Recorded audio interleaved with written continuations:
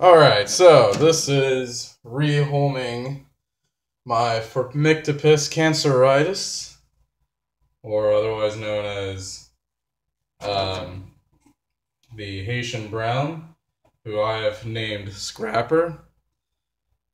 Alright, as you can see here, one of the best things to do is to get a home slightly larger than the last home.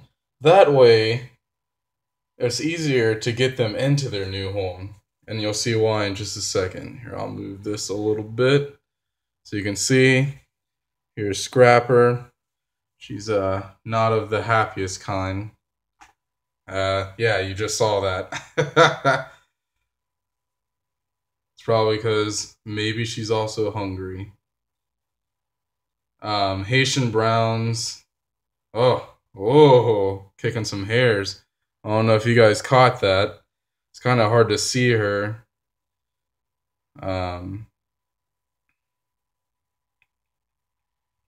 Especially with her being as dark as she is. Hold on, let me try zooming in.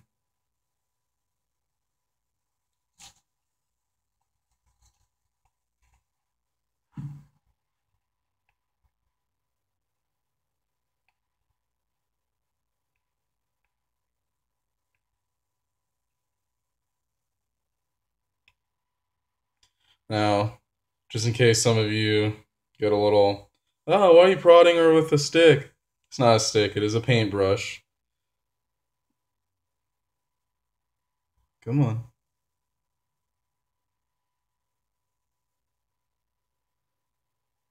You're almost there.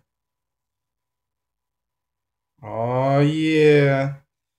Oh yeah. You're almost there.